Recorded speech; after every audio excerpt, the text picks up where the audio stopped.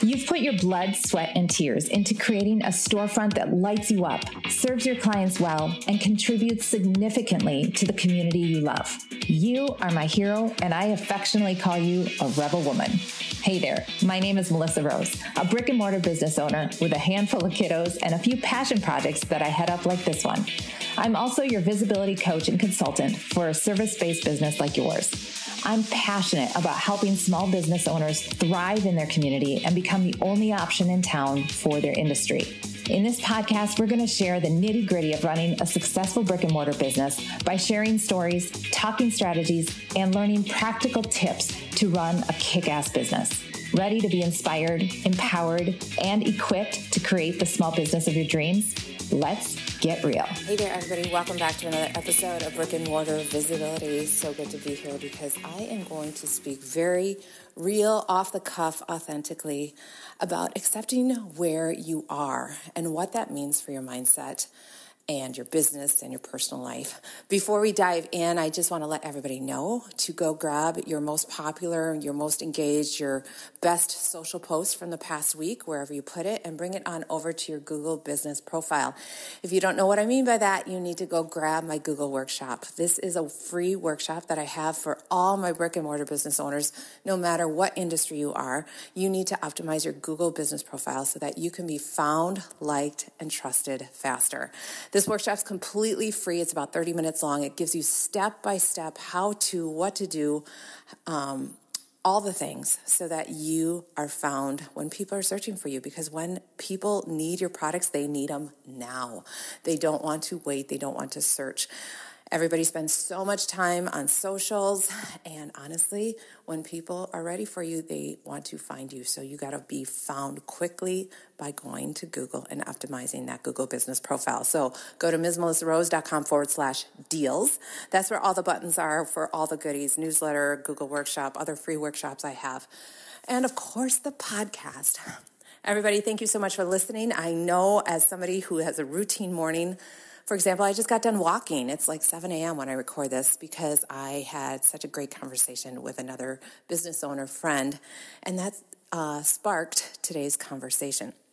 And I understand that you all have routines and schedules, so maybe you're washing dishes, maybe you're driving, maybe you're doing your walk of the day or your exercise of the day.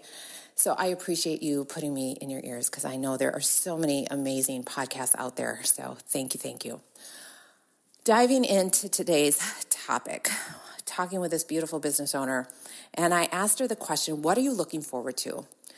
And she said, I'm looking forward to 2024 with no big excitement, like just no big plans. She moved into a new space in 2023. She had some personal things that were big in her life, and she's looking forward to 2024 being calm and peaceful.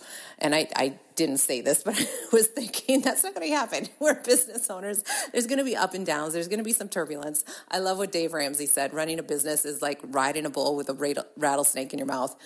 Bust out laughing. It is. There's a lot of ups and downs, but what are you looking forward to? And that was her answer. And I have to agree or want the same thing. I just want peace and calm. However, we know as moms and partners and business owners and women that it's not going to be like that, but going into the new season with that hope. The reason I titled this or inferred accepting your reality is because as high achievers in business, you're a business owner, you're a high achiever, you're a go-getter, we don't like to accept where we are because that might mean that's where it ends. And I had that aha just a few minutes ago.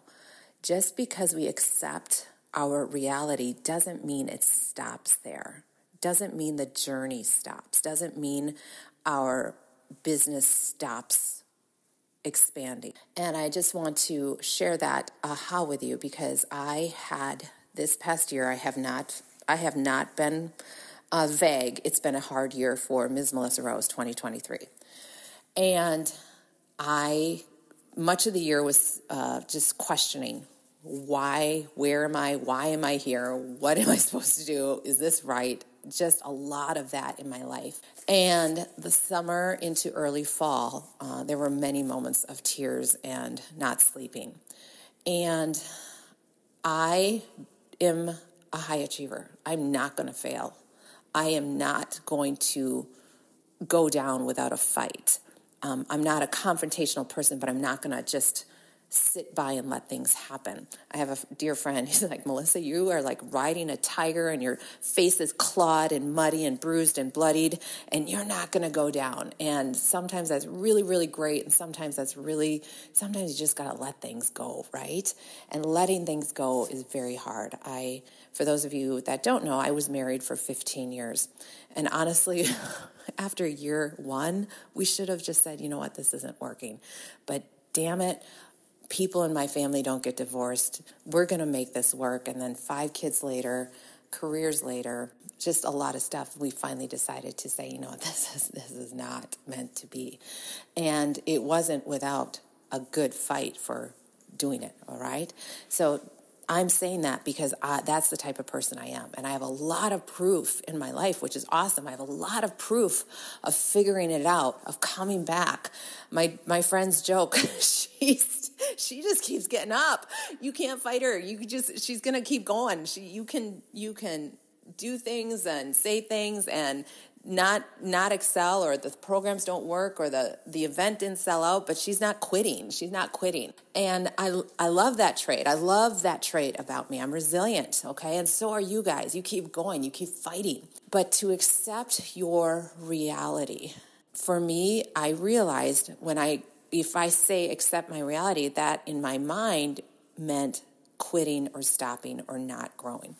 And that accepting of your reality is hard when it's said out of love. For example, my family, Melissa, look at where you're at. Look at things like trying to beat me over the head.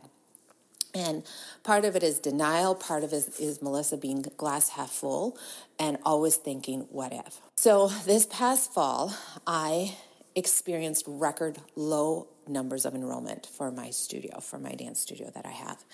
And that was curling the ball. Like, why? I don't know why.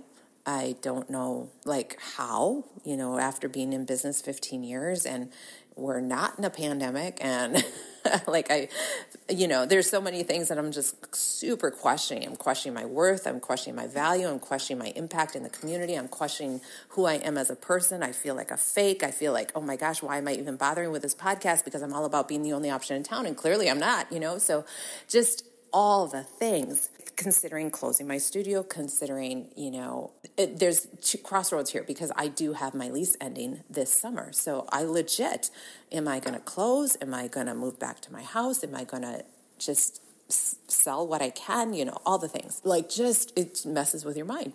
Finally, after lots of prayer and quiet time and meditation and really journaling. And this was not weeks. This was months, you guys. This was not a quick thing, but just really thinking about all the options and where I'm going and going through the process of other things.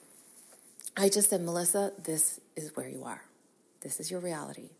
So you cannot keep thinking that another 100 students are going to come in the door next week.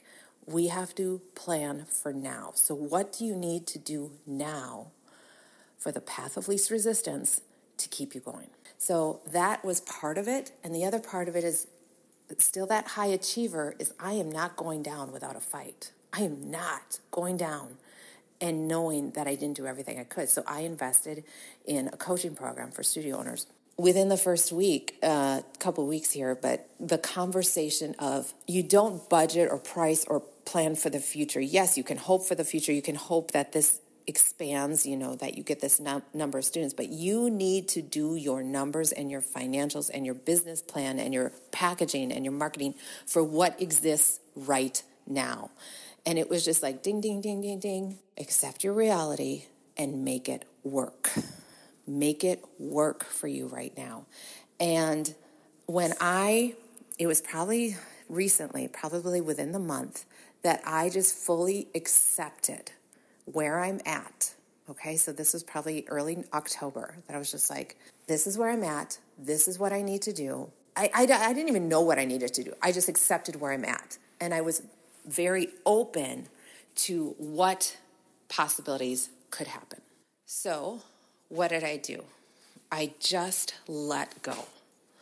I honored that this is a really hard season. This is hard. This is really hard because I don't know what to do. The path isn't clear. I have so many possibilities, which was exciting. It wasn't like I was stuck with, I don't know, there's no options. There's options. And a friend said, Melissa, either option you take, you're going to be successful. You have proof of that. You're going to be successful in whatever path you take, whether it's closing the studio and getting a day job, whether it's getting a director of the program, whether it's selling it, whether it's moving the studio back smaller, back home. There's options on the table. It's which one do you take? And I just said, this is where I'm at. I'm open to anything. Keep walking through doors. Just walk through doors. Have conversations. Walk through doors, meet people, walk through doors. And that's what I'm doing. And then, you guys, the ideas come, the connections come, the confidence comes, the doors open. And I'm not saying I'm to the other side. I am not. But I have so much excitement again for my business. And that was lacking probably for the last 9 to 12 months. There was a season in my business that I just hated my business. I shouldn't say hate. I love my business. I was just a little chippy at it. I wasn't very happy with her. My business was sucking the energy, the life, the creativity out of me. And I, like that person on a tiger with blood and bruises and cuts and scrapes, I'm going to figure this out. I'm going to figure this out. This is not what I planned. This is not blah, blah, blah. And then it just kept dissolving. The numbers kept going down. I'm like, why is this? I'm working so hard. And I had another business friend say, Melissa, just let it go. Just stop looking at it. Just stop looking at the numbers. And I understood what she was saying, but I was so in the mess of it that I couldn't. I was just like, no, I can't. This is my livelihood here. I can't stop looking at the numbers. I can't stop trying and marketing the daylights out of this business and, doing whatever I could. But there's that balance, that double-edged sword of accepting where you are, taking a breath, and just being open to what needs to happen for you in the right way. And it's so hard. And that's what I want to just bring it back home here with my friend that I was talking to today. She goes, it is so hard for high achievers to accept where they are right now, because we're always wanting more, aren't we? You guys, and that's good. That's not a bad thing. Don't ever think it's bad to want more. You can make $1 million and you're still going to want more. You can have the best, most amazing service, everything, everybody knows you, and you're still going to want more. That's good. That's awesome. That's why we are where we are, who we are. But to accept where we are right now with thankfulness, with knowing that I'm exactly where I need to be right now, knowing that you will figure it out, knowing that the plan is there, knowing that the opportunities are there, knowing that it will all work out. It always does. And you guys, that's what I kept just playing in my head over and over. This will work out. It always does. I'm exactly where I need to be. I'm learning so much right now. This is going to be such a great learning lesson for me this season. And you guys, it has, and it will continue. And the people that I've met, the connections that I've had, the conversations that I've had, it's been so good, so good. And they always say you learn the most during your hardest times.